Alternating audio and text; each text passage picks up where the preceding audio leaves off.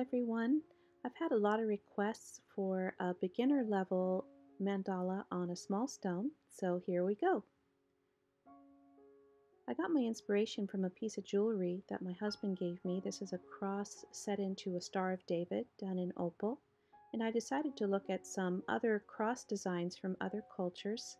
This is a Celtic cross that you might find in Ireland or Scotland. And this is an Ethiopian cross, very unusual, very angular. And this is another design of an Ethiopian cross. And then I also looked at a Byzantine cross done with some beautiful jewels. And another, this is called an angel cross with the flared edges and the filigree in between. And this is a medieval cross. So that was the inspiration for this design today. I started with a small dark stone and I painted an orange circle. And now I'm starting with a cobalt blue large dot in the center of the circle and then using a lighter shade of blue to make a plus sign. And then I'll be filling in that same shade 2 dots in between each of those spokes. I'm using my small polymer clay sculpting tool with the fine point to do these small dots. Then I'll be using the light blue again to do the plus sign in a slightly larger dot with my manicure stylus. And I'm going to be making radials out from this. So this is a slightly larger periwinkle blue dot. Added just a little bit of lavender to that.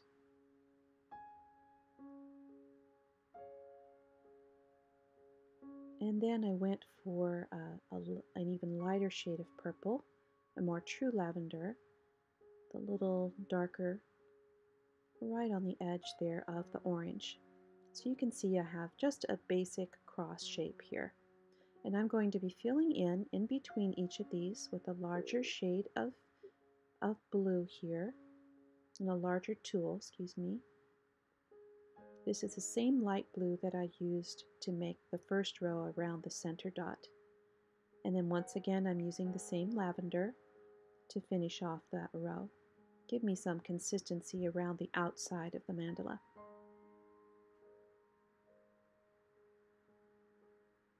Now in that row I'll be putting 2 small purple dots right on either side there. Almost makes a little snowman shape. There, that finishes those 4 rows. Now I'm going to be walking that up in a lime green. I'm using my smallest tool and just walking that right up there. There's not a lot of space. You've got to be careful,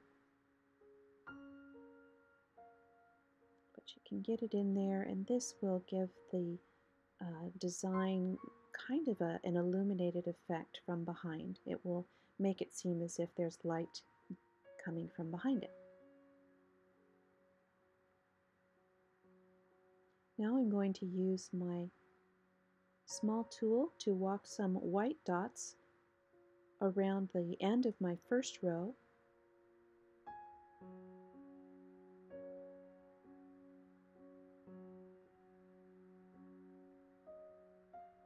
All the way around.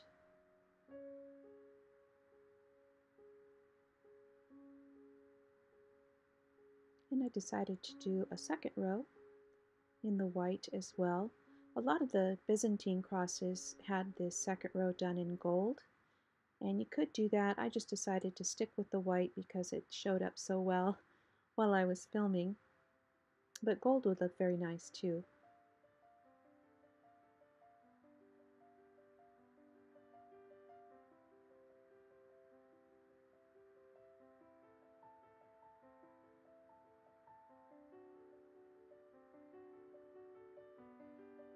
There we go. Got that all done on those rows. Now I'm just using the lime green again in a slightly larger dot right at the end of these rows to help bring your eye outward in the cross shape.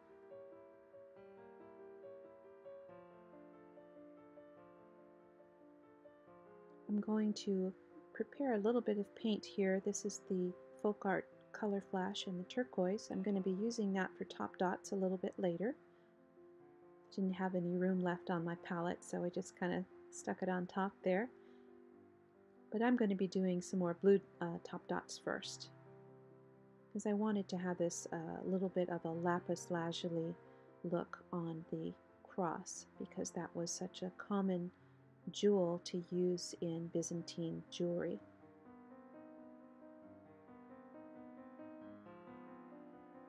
So here's a little darker shade of blue on top, and I'll also be putting that on the lavender. And this is a pretty thick paint. It's going to really dry in a little stand-up bump, and it will look almost like a jewel. Now I'm using the Folkart color shift in the purple to do top dots on our first row.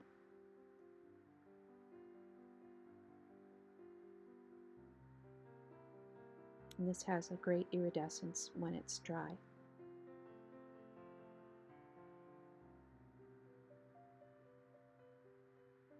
There we go. Now I can go back and use that turquoise, do a few top dots with that.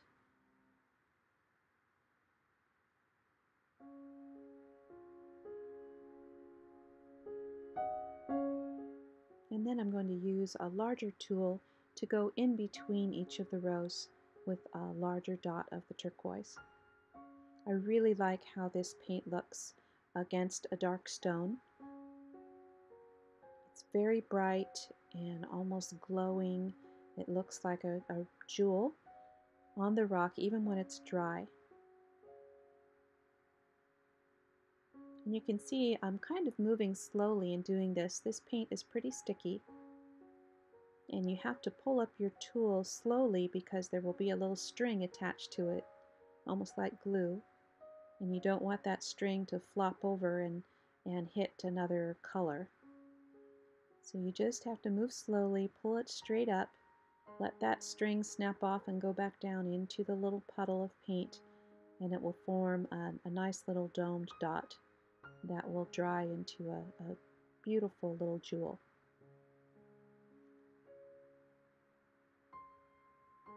So we're done with our painting on our design. And this is how it looks. And I also did this on a black background so you could see the difference. A little smaller rock, but it's the same design. You can see on the black there's a little bit more definition in the middle. But with the orange background, and especially when I pull out here with the camera, you can see that it really does have the effect of it's almost glowing. And that's kind of what I was going for with the contrasting color of the purples and blues against the orange background. Now I've sprayed these rocks with their finishing spray, the Rust-Oleum Triple Glaze, so they're kind of shiny and dark like they're wet. And I decided that we'd go all the way with this one and put a few Swarovski crystals on it. I had these beautiful turquoise, almost a dark teal, and then I also had some amethyst crystals. Only had a few left of those, so I chose a bigger one for the center of this stone. And I have the stone ready to go here. It's all nice and dry, and I'm going to just set my stones on there. I always do this when I decide I'm going to use crystals. I'll set them on the stone and just sort of step back and look at them, turn the light off, turn the light on, and just make sure that that's the effect I want before I glue them on. So that looks pretty good. So I'm going to take those off and get my glue. And I just squirt a little bit onto the paper and use my manicure stylus to transfer little glue dots where I want them. And then I get my tweezers and set those stones right in. And I press pretty firmly, especially if I've done top dots. I want to push down all the way to make sure that those stones aren't rocking back and forth. I want them to really set in there firmly. And then that glue is going to dry clear, and you won't see it around the edges at all.